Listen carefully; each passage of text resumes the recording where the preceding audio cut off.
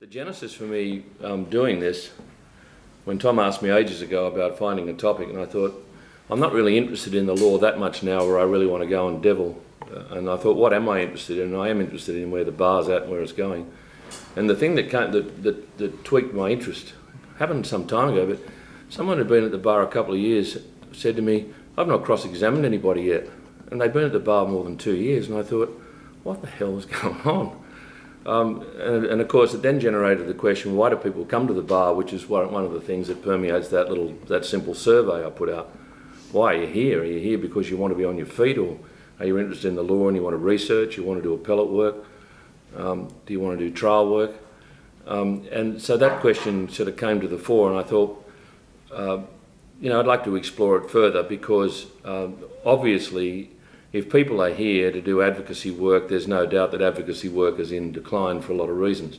So I thought I'd have a look at those reasons. Most of them are well known, and we'll be able to belt through them pretty quickly. And then of course the secondary arm of it is, well, if that's all happening, then what can we do about it, which is the harder bit to address. So that's what the genesis of the paper is. So I'll take you through it. I don't know, I'm not going to speak to the paper directly, but I'm going to refer to some of the matters in it. The stuff up the front in the paper, or I should say the other thing that I remember very well that probably was earlier days in terms of the remark about cross-examination, was that over the years as a director of the former floor, when people would come here seeking to become readers, and so you meet a lot of young people who are coming to the bar, and I used to ask them all the question, so where's your work coming from? Have you got any sources already lined up? What do you expect is going to happen? And so many people come into the bar on a wing and a prayer. Some people say, look, I come from this firm and I expect that they're going to support me. Often they're wrong. They think they are and then they don't get supported. And so that's why it's pretty tough yard. So I'm actually quite surprised that so many people are continuing to come to the bar when you realise the number of challenges that the bar's facing. It's a pretty bold move in many respects. But it obviously means when you make that decision, you need to have your ducks in a row. You need to have a pretty good idea about how you see it's going to work, and keep your costs down, and as Tom said, have a good software package, someone who's able to chase your fees for you, because you might go a long way backward before you go forward. In the old days, when we did directions proceedings or a mention, you'd send fees for $40. Sometimes solicitor would say, yeah, you'll get paid when this is resolved, and this was a motion at the start of some lengthy case, so 5 years later you get a cheque for $40, which was good. Cranich was the best in terms of paying the most junior blokes. When I first came to the bar and read on fourth floor Wentworth Chambers with Richard and the late Ted Cowdrey, Cranich was there, and he used to get me to do his deviling work. He had a fantastic array of work, all sorts of fields, and he'd get me to draft advices and stuff, and he'd read it and then he'd say, how much do I owe you? And he used to write me a cheque on the spot. It was unbelievable, and that was like manna from heaven for a young barrister to get paid instanter. Doesn't happen much since, Now you can hang out forever. But okay, well, coming to so that's sort of the background to the idea. And Simon said to me just before we started, I hope this is all not going to be doom and gloom, and it's true, and it needs to be looked at with some balance, because obviously there's a lot of people at the bar, a lot of people in this room, most of the people in this room who are doing well and expect to continue to do so. But it would be a silly thing to do, to put your head down and not expect that you might be affected by change. A lot of people have already been very adversely affected by all sorts of changes, and nobody's immune from the impact of it. So the better forearmed you are, the better chance you'll have of dealing with the changes that might affect you. Can I just deal with a couple of things that I found quite interesting in what Tom's written in the first part of this, what he added to my paper. Oh, I shouldn't have said that. Things that I researched and Tom proofed and added a couple of footnotes hither and thither. But in the first part of the paper, when he talks about his learned research into the issue of what is truth, and I thought herein lies the difference between a very clever bloke like Tom who has researching skills that are remarkable, and me. He goes to the source documents about conversations between Pontius Pilate and Jesus and cites a million cases. I thought immediately about Alan Bennett's line that I remember from years ago, where when talking of truth, his line in that show was, what is truth and what is fable? Where is Ruth and where is Mabel? Which I always quite liked. And the second thing that came to mind was got nothing to do with anything other than musical theatre, Jesus Christ Superstar, the conversation between Pilate and Jesus. When Jesus says to Pilate, it's all done to music and I won't sing, Jeff will do that later, Jesus says to Pilate, I look for truth and find that I get damned, and Pilate says to him, but what is truth? Is truth a changing law? We both have truths, is mine the same as yours? Which is a very interesting line from a musical, I might add. So that's the difference between Tom and I. He goes to the books, I go to the musicals. It's a bit like the Bible. I've never read it, but I saw the movie. I won't tell you how it ended, though. I'll have to wait. So it's interesting when you look. It's very helpful to have the history of the adversarial system, and then noting just how long it's been the subject of criticism and doubt. And interesting that in paragraph 6 of the paper, there's a quote from Sir Owen Dixon at a dinner party when he says, "Aren't you interested in justice?" He said, I don't have anything to do with justice," he says to the woman. "I sit in a court of appeal where none of the facts are known. 1/3 of the facts are excluded by normal frailty and memory, 1/3 by the negligence of the profession, and the remaining third by archaic laws of evidence." Well, what's changed? If anything, it's probably got worse. And then in paragraph 9, there's reference to self-interest being not conducive to the search for the truth, if that's what we're really all about, which perhaps in the criminal law, that has more of a ring of truth, as it were, but not so in the civil law, it seems to me. But in terms of the search for truth, not self-interest not being conducive to finding it, these features are identified. Opposing testimony is routinely discredited, regardless of whether it is true or not. Material facts are often omitted from or denied in pleadings or are withheld due to privilege claims.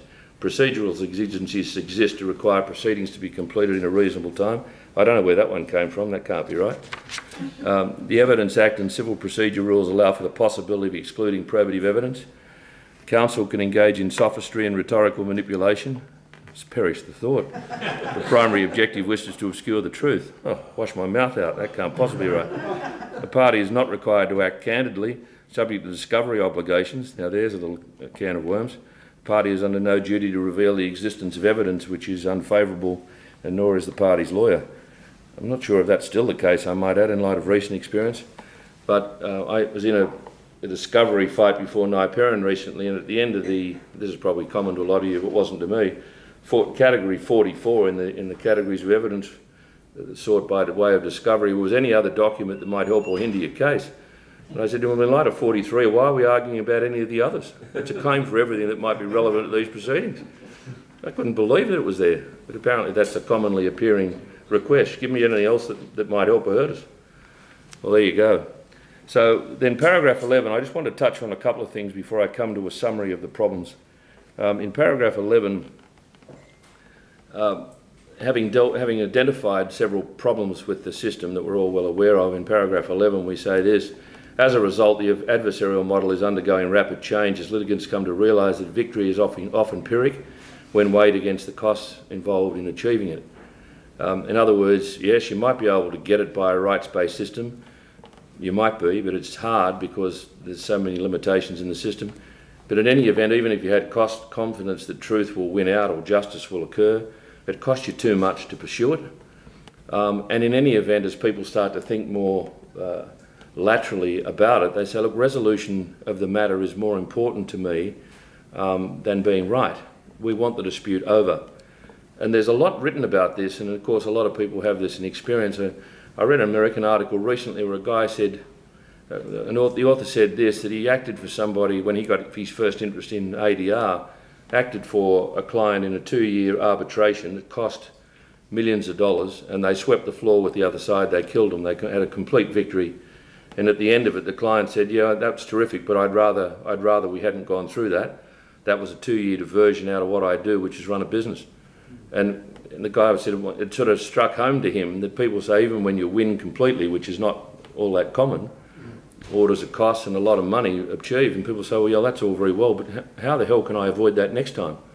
You know, so winners aren't grinners. And as we usually say, most people lose in one way or another when you go through that sort of system. So it's got downsides. So resolution becomes more important.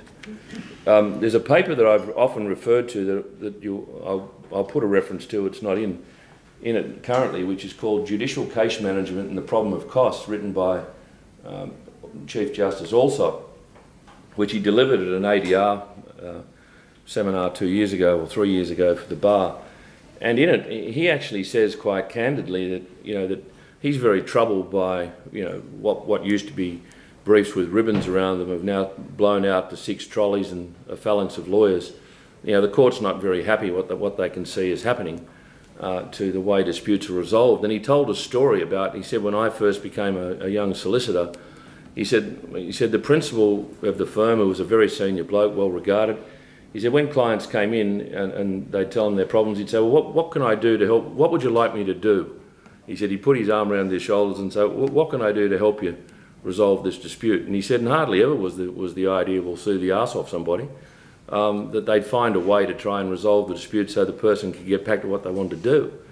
And he was telling this story, saying that's what he remembers of his early days as a solicitor, and contrasting it to what he sees now sitting on, the State Court of Appeal and in the Federal Court.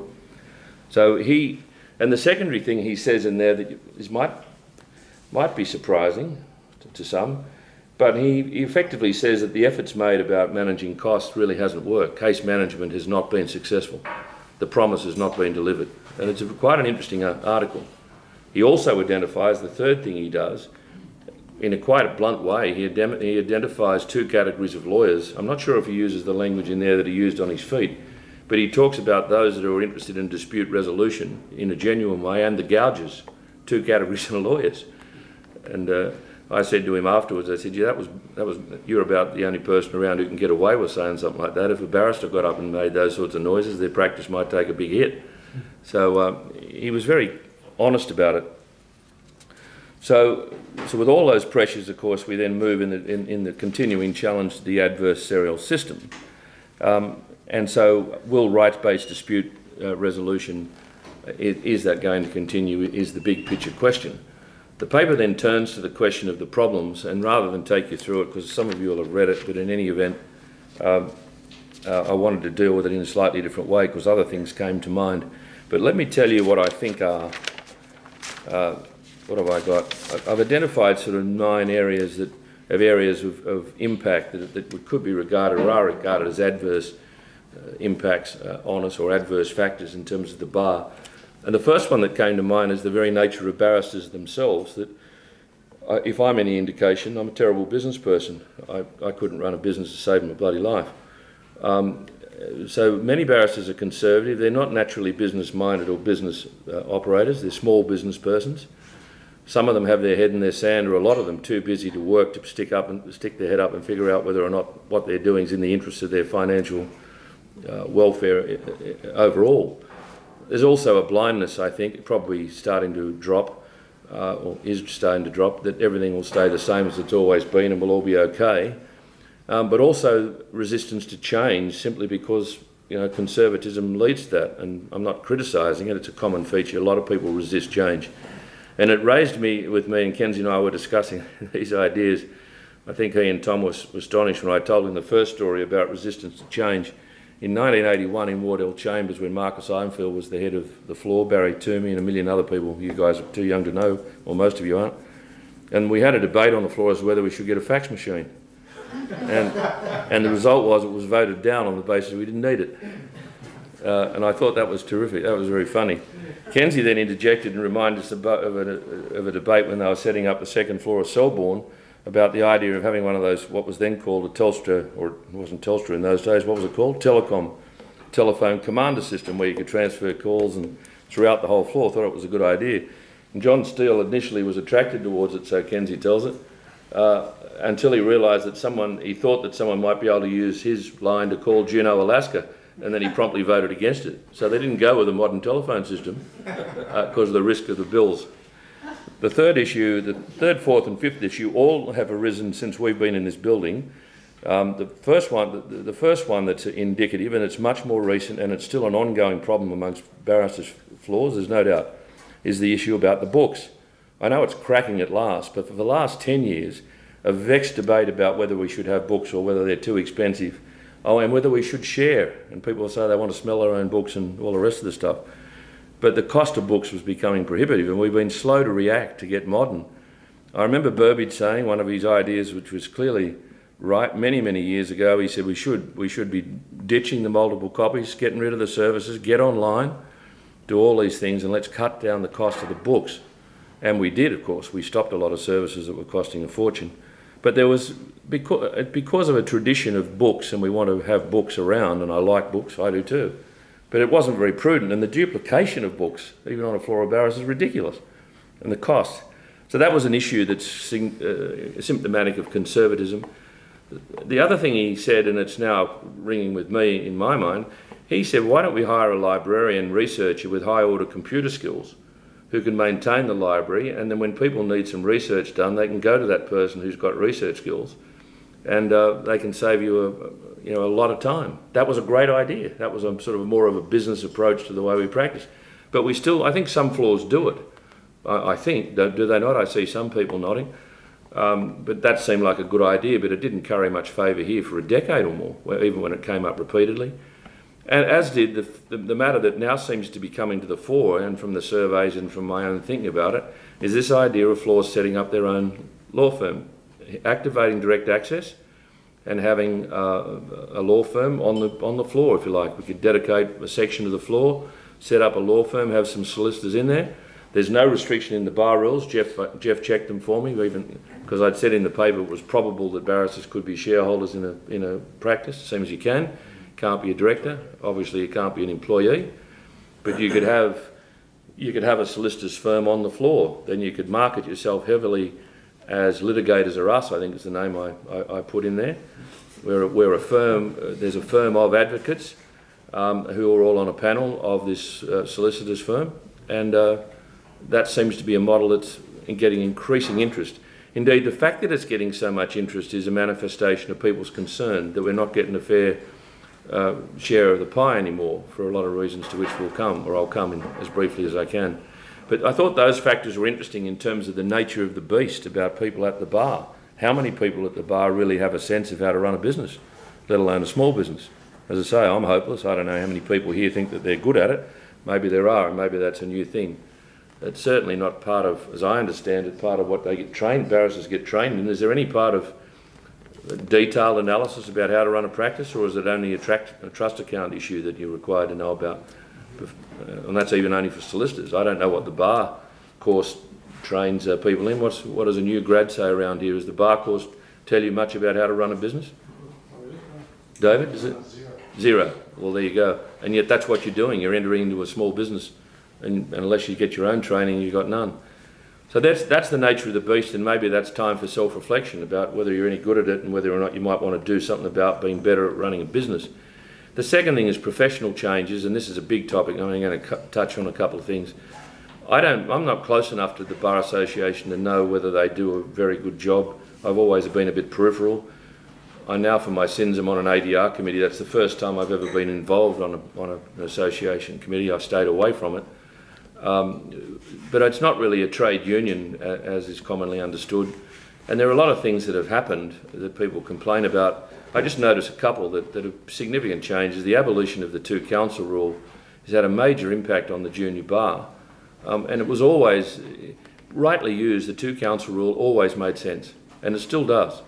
If you want to get a senior barrister and you hire them at $6 or $7 grand a day, and you say, oh, well, we only want one barrister, I always say to clients, it doesn't make any sense. I've got a good bloke who can come in, or a good girl who can come in and help, and they charge $3 grand a day, and they can do 50% of the work, and I don't want to do it anyway. So you've really got to talk sense to people about how they spend their money and do what you can to protect the junior bar, because they're getting slaughtered. And someone said in the surveys that the consequence now with the abolition of the rule, which I hadn't thought about, for Silk, who haven't got a great deal of work or are looking for more, they're starting to do work that you wouldn't ordinarily expect a Silk to do. Yeah. So rather have up work than no work, so I'll do the work that a junior barrister would have ordinarily got. Well, that doesn't help the development of the bar, and that makes it very difficult for the junior bar to get the experience they need to then attract work in their own right. The debate about barristers' work drove me crazy. it's hard to believe that in this day and age the profession and the association could be having an argument about the definition of barristers' work and that it should be narrow. Hello? Why would that be? Because the purists think that all we should do is X, Y and Z? Well, you know, get real. I found that an astonishing and misguided debate, as it turned out. You couldn't possibly draw a line in terms of what barristers do along the lines that was suggested. The defence of judges. Like, I know there's a lot less judges that deserve getting defended, but that's been that's honoured in the breach now. Years ago, until Darryl Dawson, was it Darryl Dawson? Who was the first federal Attorney General who gave up the ghost on protecting judges. Prior to him, whenever there was an attack on a judge, the Attorney General was the person who'd come out in vigorous defence of the judiciary. That doesn't happen now. And of course now the politicians go out and actively slam them, hence that litigation in Victoria against the ministers, which Dyson Hayden then responded to and say, no, I think they should be fair game because there's a lot of gooses on the bench who shouldn't be there. His article's quoted in the paper, but pretty vociferous challenge. So they're things, and surveys, like when I did that simple survey, and I've got 12 or so back already when I'm very pleased to have them, but what you glean so quickly. But when do we ever get surveyed about what we think about a whole swag of things? Like, why isn't that done every year? A proper survey about issues of concern. It seems to me to be a bread and butter thing that the association should do. So there are things about, and as I say, I don't want to be hypercritical. The people who spend their time and energy on behalf of the profession are to be applauded. Then there's the change in the clerk's role. Like years ago, the clerk's role was pivotal in terms of the allocation of work and attracting work to the floor. That's really gone by the by, and a lot of us have been involved in countless debates over the years about what the role of the clerk should be. But the idea of the clerk now being sort of the doyen of attracting work to the floor, and people that solicitors go to for expertise and advice about, you know, who we should use for this sort of case, that seems to have died away. And most clerks now are running the floor, managing individual practices, but it really has changed a lot. The clerk seems to not have the same significant role it used to have in barristers getting work. And of course, as we'll see, there's a lot less work when it's coming through the door that the clerk can allocate for reasons that we can discuss. And of course, from a big picture point of view, the perception of lawyers, and I think of the bar still, is not good. I don't think the public think that the bar's up to much. I mean, I don't know, I think we're probably still seen as in good company with second-hand car salesmen. But again, like what's being done about the perception of the bar? And as a floor, what we could do, like we could sponsor children, we could do all sorts of things. We could bend our backs into a cause and publicise what this floor is doing, so that the community has a different perspective on how we are to be regarded, that we care about the community and those we act for. But there doesn't seem to be much energy put into those sorts of initiative. Homelessness is an obvious one. They're all out there. We've got members of the association who sleep out overnight occasionally, but maybe there needs to be a lot more done. So the image of barristers, the image of lawyers is a big question. You know the old jokes about what do you call 500 lawyers at the bottom of the ocean? A good start. And that milking the cow, that famous print of the barrister sitting there milking the cow and the clients at both ends, one pulling the tail, one pulling the horns, that's on the wall in the federal court in the mediation rooms. I went up there and oh, we like it. And I think they just point to that and say, now you know why you're here. So there you go. So professional changes and individualism, rampant individualism. It's often said now you catch and kill your own. Okay, that seems to be the way the world has gone, but it's not a good thing. And I think a lot of what we're going to end up thinking about here is how we turn that around and become a lot more collegiate to help each other. And it is happening. This is what Tom started here with. This is a great idea. Suggestions that have come up about the OH&S blokes getting together and seeing how they can promote themselves, because we've got quite a coterie of expertise in that field. So there's a lot of things that can be done at a profession and at a floor level, and I don't want to spend any more time on that. There's too much to cover. The third area is legislative change. These are more obvious things. Legislative change that are reducing or removing rights or taking away rights. It's happening. In industrial areas, unfair contracts law was abolished, or effectively abolished. It's been on the books for 50 or more years. Excluding lawyers from jurisdictions, mandating ADR. There's a paper by Chief Justice Bathurst that I didn't have a chance to read again, but I've read it before, and I think in that paper he identified 72 statutes where mediation is now expressly referred to.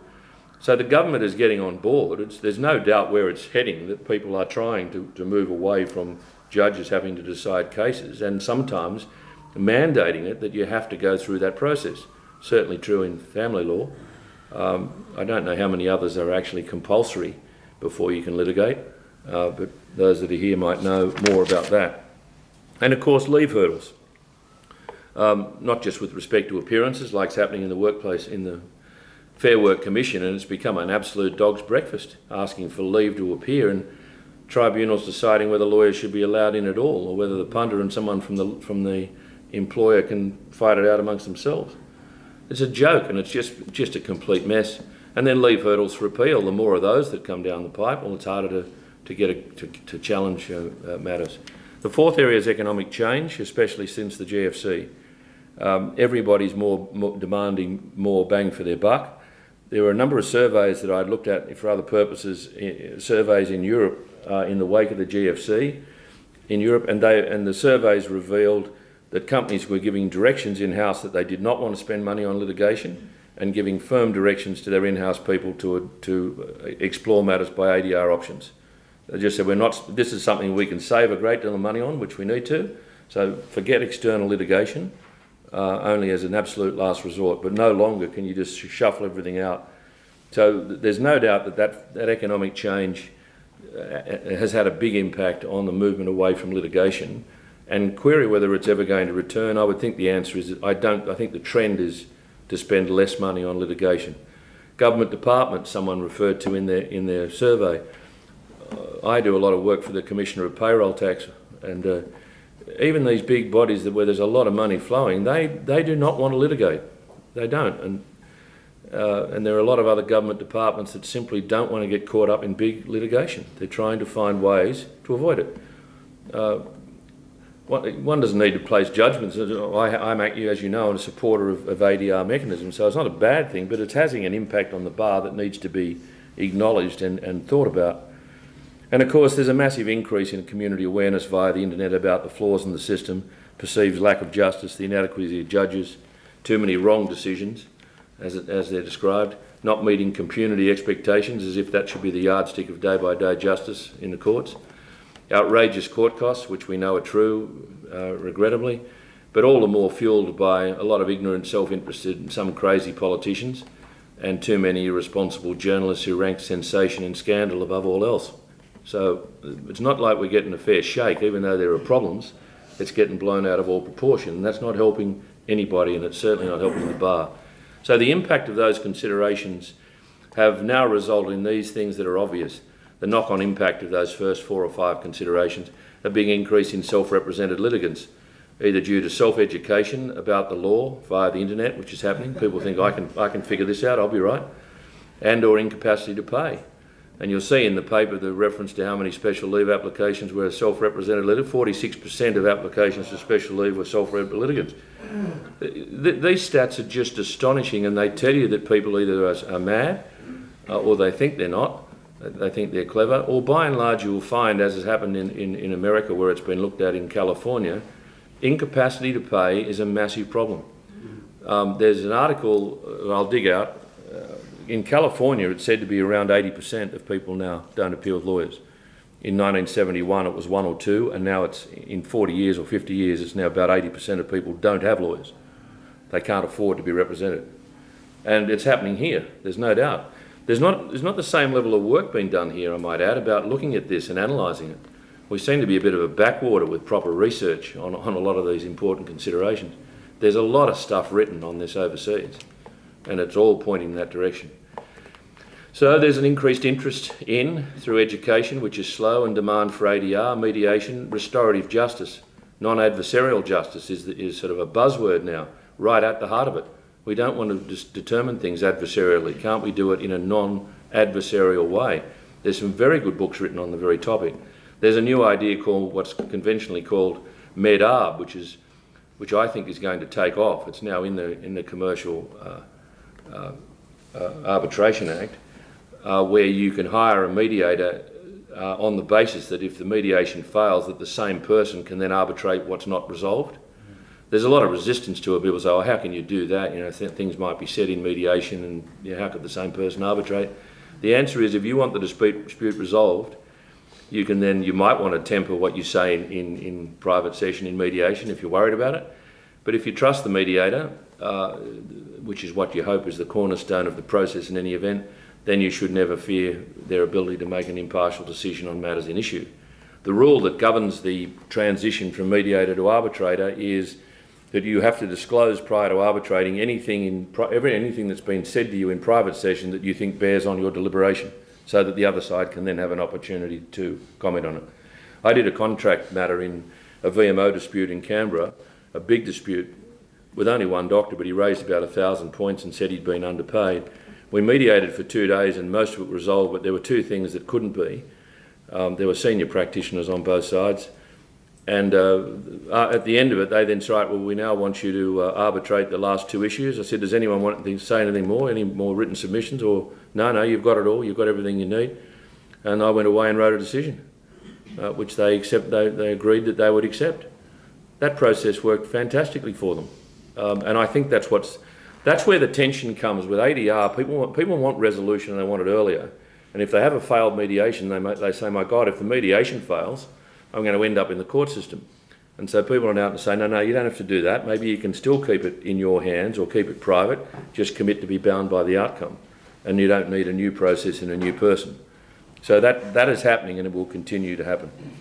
So there's much more interest in ADR and demand for ADR, and then the courts are starting to order it much more routinely. 5 years ago, I would think it would have been regarded as more exceptional, especially early on in a case. What's the norm now? Is it routinely ordered at an early part? Is that fair comment? That mediation is raised early on in proceedings? So then, associated with all this complaint about the legal system is the fixation on case management rules, and that they can deliver quick and cheap justice. Those provisions in the Civil Procedure Act, I just thought they're terrific. Talk about aspirational statements that aren't binding. When you look back how far the legal system has been criticised, Charles Dickens, Abraham Lincoln, and then latterly Alsop, who says that whatever attempts we try and make judges be good managers and control costs, that just haven't worked.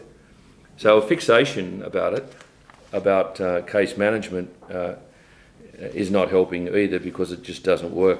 The 2 ideas that come to mind from recent talk with Mackenzie about it, this idea of no affidavits, that we want to hear viva voce evidence. So, oh, that's good. How long is this thing going to take now? Mackenzie had an example in a big case where the parties had cooperated and had affidavits to burn up the wazoo at great cost, even resolved the objections to affidavits. The judge who ordered that then was different when the trial came on. He said, I'm not going to allow you to read any affidavits, I want to hear it all orally. $500,000 was spent getting ready for a trial based on affidavits, and the judge just said, not in my court. And discovery is the same sort of problem. Like this idea of trying to limit discovery, that's the theory. It doesn't appear to me to be the practice in my recent experience. The judge, in my opinion, in the matter I was in, he ultimately was applying a test. Oh, I can't really determine when that's going to help me, so I think you should produce it. I don't really know yet. So yeah, you produce that. 43 categories of discovery after the evidence is on was like the old days. So I don't get it, this idea of discovery after all the evidence is on. If the logic of it is it should be confined, you need a special order then, not a general order, 43 categories, as if the rules are the same. So those, so all their problems that are impacting on the profession and people's attitude to us who participate in it. The 7th proposition is that follows from what I've said earlier, is that solicitors are much better business operators than barristers. They just are. They're more attuned. They spend more time and money growing and supporting their client base and adapting to change. So as the world changed in economic circumstances and their clients wanted to spend less money, well, one of the obvious things to do is we'll do this in-house, we won't brief the bar. We can do this. And so it happens that there's special counsel, that designation within law firms now, and saying to clients, we can save you a lot of money, we'll do it ourselves, we won't go to the bar. So they've been responsive, they've got strategies, and because they're sort of the gatekeepers, the clients come to them first. So they just stop briefing the bar because it's in their own self-interest and they satisfy their own client's need in a tighter world. So the world of, in the old days, when Kenzie and I were much younger, the idea of briefs arriving with a pink ribbon around them, please advise generally and draft any pleadings, so that eventually the solicitor's file would come up and they'd hand it over to you straight up and you'd have control of it from the get-go. I don't know if anyone has that experience anymore, do they? Does anybody set the hire barristers right from the start and let them run the cases? So what happens now is that increasingly they do the junior barristers' bread and butter work in-house, promote using their own sort of designated SCs or other people. Some increasingly, I don't know how qualitatively how one can say how much, but they do the affidavits themselves. They attend settlement conferences and without their barristers, because they don't have barristers yet. In mediations, I often say, well, we're all here and the trial's about to go. Was there any effort made at trying to settle this? And the solicitors say, yeah, we had a meeting at the time of filing and we went there and we told them we wanted 300 grand. They offered us 5 grand for piss-off money. So we're only there 10 minutes. Said, well, that was it. That was the effort made to resolve the matter. And then it wasn't revisited until a whole lot of money had been spent on getting ready for a full trial, and then the matter settled at mediation in any event on the eve of the trial. The same with mediations. A lot of solicitors now recommend mediations, or they can't avoid it even though they don't like it, but increasingly they don't brief counsel to attend the mediation. I've noticed a discernible change in the last 10 years in the arrival of barristers at mediation. I think it has changed. I think it's dropping, is my own experience. And so solicitors are doing more of that work, so that's shutting us out of work. And then of course doing the low order, or a lot of low order appearance work. A lot of the surveys said that. Work that used to be the bread and butter of juniors at the bar, directions proceeding, procedural disputes, interlocutory fights, whatever, a lot of solicitors are doing them themselves. They don't need the bar. And I'm told even more so, increasingly now, even some trial work. Senior lawyers within law firms are doing the trial work. One of the surveys referred to partners at PwC doing tax matters at NCAT, running fully blown tax issues in NCAT as partners of a law firm. So what is the trend? As a matter of generality, barristers get briefed as late as possible after most of the trial preparation is done and mediation has failed. And then they face the bad news that the barrister is often bound to give them, potentially at great risk to their own relationship with the firm, that this has been stuffed up and now it has to settle. Because it can't go to trial because there's major shortcomings in the evidence, or the pleadings are misconceived. And so when you eventually do get the pass, it's a hospital pass. And then you've got to tell the solicitors it's got to be resolved because of the time and money that's been spent has been wasted. Well, that's a terrible outcome. What's the overall impact of all that? That barristers getting less time on their feet because there's less work around, and so they're not getting the experience. They have less opportunity to cross-examine, and as I say, that seems palpable. Then they don't attract work because people say, we want someone with experience. You say, well, I wish I could help you, but I can't get a Guernsey. And so that favours the small, so that's where the work tends to gravitate to more experienced people. So the junior bar are in a pretty invidious position in terms of how you protect them and how you ensure that they get a go. And that's why I said as senior counsel, the idea of taking a junior along, or even paying for the junior yourself, which I've certainly done, if they're prepared to pay my silk rates and I don't want to do a lot of the work, then I'll pay for the junior. And then the junior gets to go to court and it works. So it's a de facto, I can bring about a 2-counsel outcome as long as I don't ask them to pay. They don't whinge about my fees and I get to control how much of the work I do. I think that works well. And the junior bar certainly needs it. You miss out on work as not experienced, late payment of fees. Like the world is conspiring against the way things are working. You get less work and then you wait longer to get paid. You'll get paid when we get paid, maybe.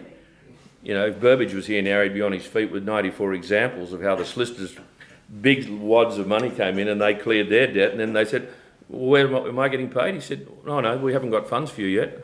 But you've been paid. Yeah. Well, you can wait. So that's not good. And the final way that presented itself, these problems about the changing profession, came through to me when I was on the Silk Selection Committee. It's now 6 or 7 years ago. But the impact of the lack of the decrease in litigation is palpable when you get to silk selection. because everyone has to fill in these forms setting out what you've done in the last 18 months. Ingmar did the best one I'd ever seen, which was a full, absolutely comprehensive.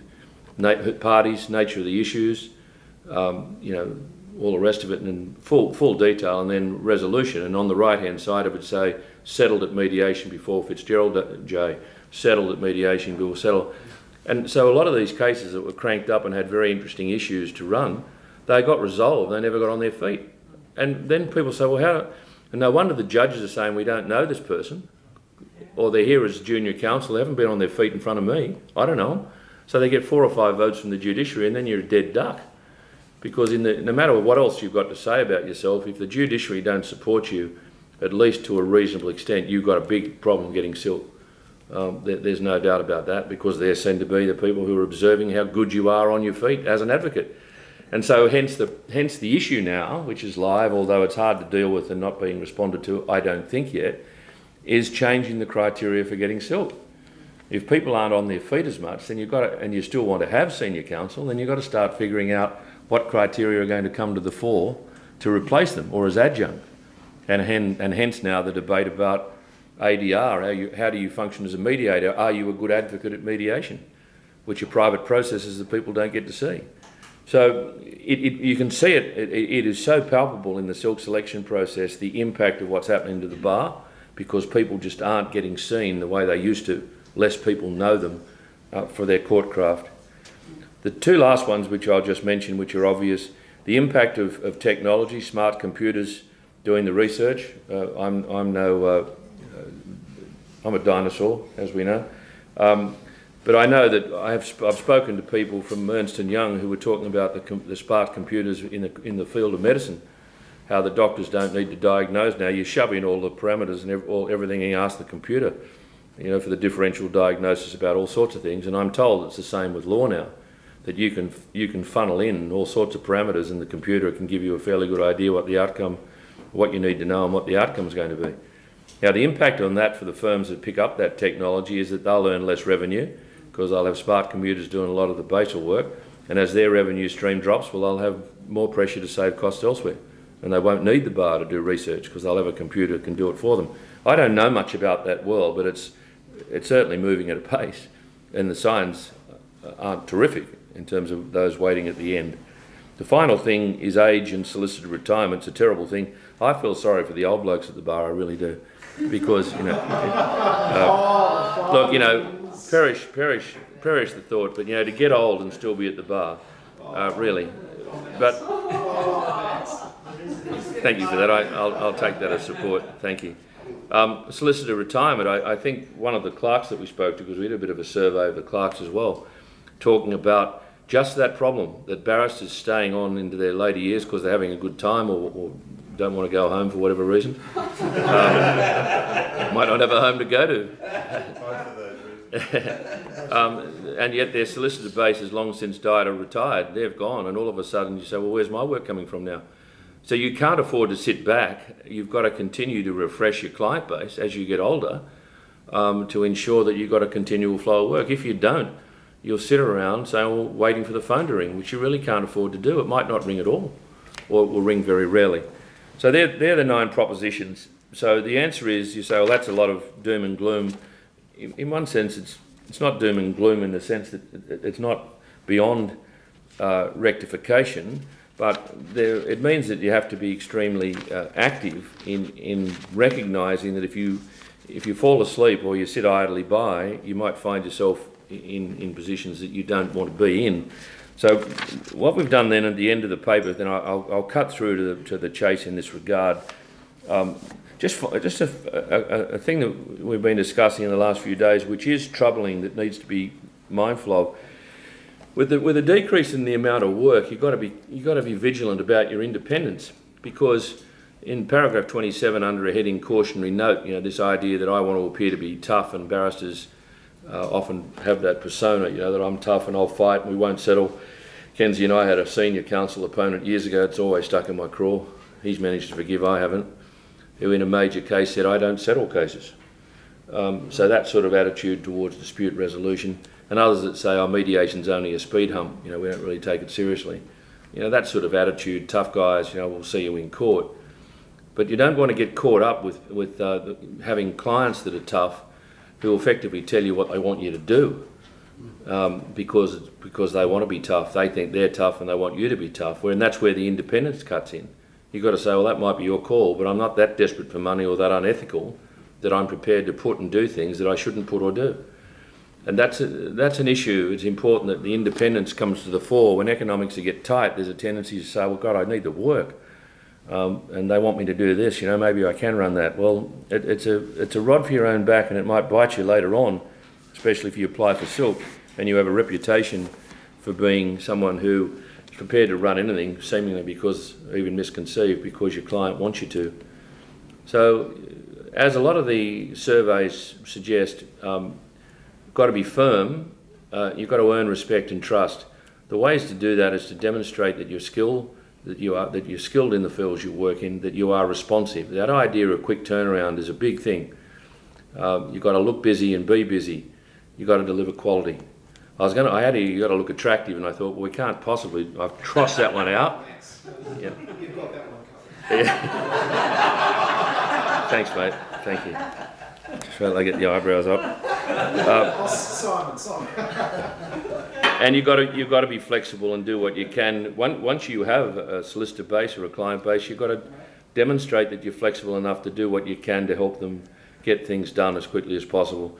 So the starchy, I'll see you in my chambers, it's broken down a lot. It's much more common now, it certainly has been in my practice, to go to solicitors' offices, and they think it's terrific. They've got 94 files. They don't want to bring a trolley up here, because there's this crazy notion every time they come to a conference, they've got a bag that you'd take if you were leaving town for the rest of your life. They bring every piece of paper just in case you might want it. Oh, it's only a conference. I didn't invite you to stay. So if you say, "I'll come down there," they say, well, "Wait, this bloke's terrific. You'll come down here, and then you can use their administrative staff, which is and get lunch. And dinner. Jay spends half her life at solicitors' premises at night. So,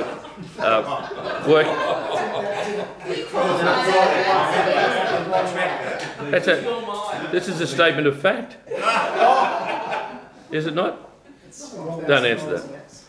So what does that all say, apart from the obvious things about maintaining your independence, because if you don't, at your peril, and all the obvious things about being good at your craft, but what have you got to do now to push back, to try and keep a fair share of the game? And it's in paragraph 28, and there's a number of factors. What are they? This idea of, and of course, and this is where the conservatism came in, I think, or comes in. For years we didn't market ourselves. For a long time we weren't allowed to market ourselves. We had to keep our heads down, and it was word of mouth, and if you got to know people, they thought you were good, then you get repeat work. But the world is a totally different place now, and people tend to go to different sources when they're looking for lawyers, barristers and solicitors. So it is just axiomatic that you have to have a full internet profile. You need to be able to market and sell yourself in every way you possibly can. If you can get your face on TV or on the internet or in the newspapers, preferably for the right reasons. There's a lot more of this celebrity idea that goes on with people getting work, it seems to me. Oh yes, we know that name. It's like voting for someone voting for Pauline Hanson. Oh, we know that name. Yeah, I know. We've seen her on TV. Yeah, I know. Well, we'll vote for her. We don't know the others. So if that sort of idea about a high profile is going to help, because people select their lawyers on a different basis these days. The other thing I think is to take steps to try to identify solicitors who still value and rely on the bar. There are firms around that still actually see the value of an independent bar and want to use them. So you need to find out who they are and try and get on their list. And stay away from those people who seem to be using the bar as an absolute last resort. If you sit around waiting for the phone to ring from some firms, you could starve to death. So the other thing, teaching is one of the things. Teaching feels that you know something about it, and you're teaching to young people usually who might be coming to the bar, or they're in human resources, or in insurance companies. There are a million things you can think about where you can have a presence where people will get to know you. Because if they don't know who you are, they're not going to ring you. That you might get found, you might get lucky and you get a referral, but it is a dog-eat-dog world, and you need to take active steps. I listed down the page here organisations that come to mind. Major insurance brokers. when people have trouble, often the first people they ring are their insurance brokers, for obvious reasons. Am I going to be covered for this? What do I do here? You know, I'm getting sued, or I need to sue somebody. Am I going to be covered? And I've spoken to insurance brokers. They're very influential in a lot of businesses, and there are big insurance brokers firms that you could go and talk to. Rotary, Legacy, regional law societies, they're crying out for getting people to come and talk to them. They don't get much good service in the country, you know, good professional sort of lecturing from people. There's AHRA, the Australian Human Resources Association. There's AIDC, the company directors. It's expensive to do, but it might be worth your while, money-wise, to try to pay money, which you have to do, pay money to go and address them at one of their conferences. Or if you can get into an opportunity to teach at one of their courses, then you meet a lot of people who either are directors or who are becoming directors who need a lot of help. I've just done the course myself. And the hot topics at board level were a lot of it to do with employment issues, stress claims, OH&S. These are at board level now. You know, bullying and sexual harassment, all these things are now worrying the hell out of directors about their personal exposure, and they're not getting enough support or training. There's the two accounting bodies, the CPA and the ICAA, that odd idea about two major bodies. Remind me of the People's Front of Judea and the Judean People's Front in the life of Brian, and the rivalry between those. In-house Counsels Association, that's another body that charges you money. That's obviously something that I'm finally going to talk about. But In-house Counsels Association, that's a growing organisation, and if you have a look at their site, there are people we know. I think David Chin, Shane, I think he's on the New South Wales, he has an association with the committee of that organisation. And so obviously, even again, pay money to go and address in-house counsel, because that's something we've got, that's a button I think we have to push big time. And then there's the Retail Traders Association, AIG, the ACTU, Franchise Council of Australia, and that's only me putting that down in 5 seconds flat. But that's the client base at a peak level. There's a potential to get an enormous amount of work. I volunteered to do a thing for UTS, for UTS, who train advocates in industrial tribunals, and I went along and I talked about mediation and communication and my usual forte, and I did it on Wednesday night. The following day I had 9 people on LinkedIn looking at my profile, and some of them seeking to connect, and these were mainly young people who were just starting out. So that was an example of an older person now putting myself in a position where all of a sudden younger people said, gee, we're lucky to have found this bloke. And you know, that's a good lead for me, 9 people now looking at my website. So that's really the nub of it. The idea of accreditation as a mediator, arbitrator, train yourself as a negotiator, effective communicator, facilitator, conflict coach. All these things are coming. And if you can countenance diversifying, then diversification is obviously one of the protections against the threats that we all face. The last thing I'll mention then is the question of these startup firms.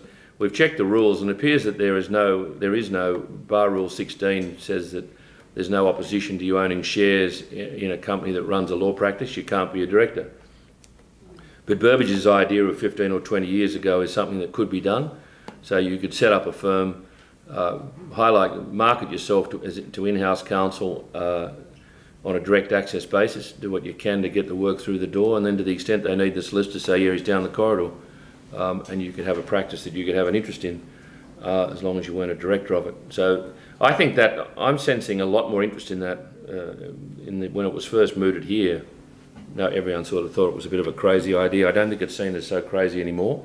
The empire's got to strike back at some stage, because the trends aren't good in terms of the independent bar. Like, it has to be said that, you know, advocacy work is dropping, and so this would be a way to actually claw some of the work away from the solicitors. So, okay, we'll get round behind you to the client base, and there's no law again. Direct access is direct access, was for. So then the final thing about planning for your career more generally, how long do you want to be a litigator? And whether you want to be, or accept that you may have to be, a dispute preventer, resolver, or something like that, so that you can then consider how and when you might transition from being a litigator into a facilitator, dispute preventer, or move into a solicitor's firm as a consultant or special counsel, or into some other field of endeavour. So the idea of transition is something that needs to be looked at. What am I going to do next if the litigation runs out, or if I get old and all my solicitors die? What do I do then? You'll be pleased to hear, Fiona also we did have a little bit of a survey of clerks, and we got some very useful responses. Fiona and one of the other clerks has put together a document, and a survey that I drafted, and it's interesting just to finish on this note, because I think the issue of accessing clerks and getting their perspective, surveying solicitors and say, how do they feel about the bar now? It's pretty disturbing what you see online when solicitors firms describe the relationship between barristers and solicitors. We're seen as there to help the solicitors, and we use barristers only as a last resort. The language is not good. But the clerks, to the extent we got feedback thus far, to the question, what do you think that barristers need to do to maximise the viability and sustainability of their practices? Market themselves, don't be complacent and rely on the same solicitors. Solicitors tend to retire before their colleagues at the bar, and that leaves a hole in barristers' practice, and they need to keep fostering new relationships. They need to be seen, get on the marketing lecture circuit. They need to embrace in-house counsel. They need to embrace technology. They need to promote juniors. It's a two-way game. They need to be on LinkedIn, even if only as an address book to click and accept. They need to be diverse in the way they approach their practice. So there, on just a straight feed out saying, what do you reckon? That's what came back, and only for a small number of clerks. And it completely confirms the views that seem to be obvious anyway. I think the problem has been is that a lot of this stuff, I probably haven't said very much that's new, other than disturbing data about self-represented litigants, which is a hallmark of the problem. But what has happened is that there's been a lot of talk but not much action, and I think it really is time that the independent bar, cranks itself into gear to do more to protect the profession. That'd be my thinking anyway. Thank you.